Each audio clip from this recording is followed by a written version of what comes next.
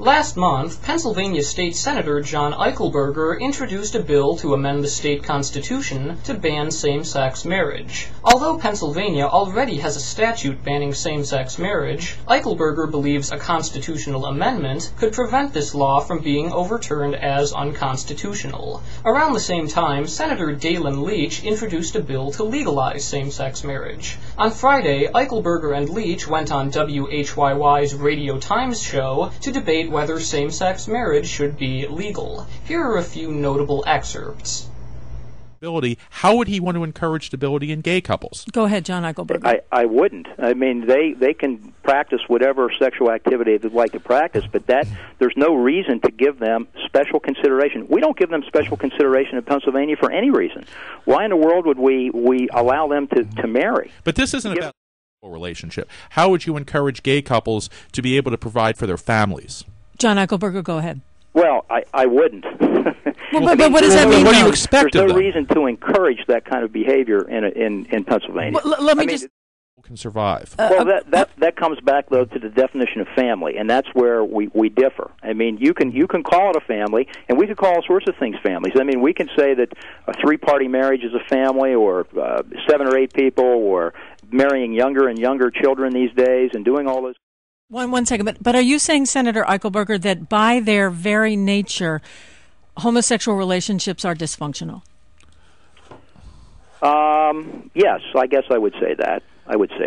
Well, should they just be? Should our only policy towards those couples be one of punishment to somehow prove to them that they've done something wrong, or should we help them live their lives? We're allowing them to exist and do whatever every American can do. We're just not rewarding them with any special designation. It's not. You're allowing us to exist.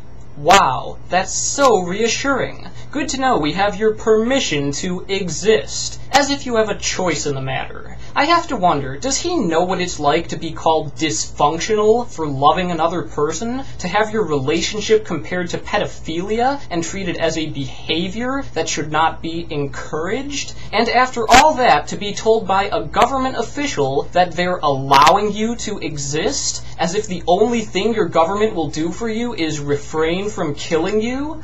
I don't think Mr. Eichelberger knows what that's like. If he did, maybe he wouldn't be so utterly devoid of the most basic human decency as to say that we are merely allowed to exist. Nobody is allowed to exist. We have a right to exist, and our existence is not subject to anyone's approval, and we're going to keep existing regardless of what Mr. Eichelberger has to say about it, and we're not going to settle for simply being allowed to exist. Our equality will be recognized under the law, and marriage will no longer be a special designation exclusive to heterosexuals. And we're not going to put up with baseless comparisons from alarmist idiots like Mr. Eichelberger. A woman loves a man and you say they deserve the special designation of marriage, but a man loves a man and you say that's like pedophilia? Do you even think about this? Or is that just not an activity you like to practice? You are the last person to be calling anyone dysfunctional. We don't need to hear about what's dysfunctional from someone who hates love and loves hate.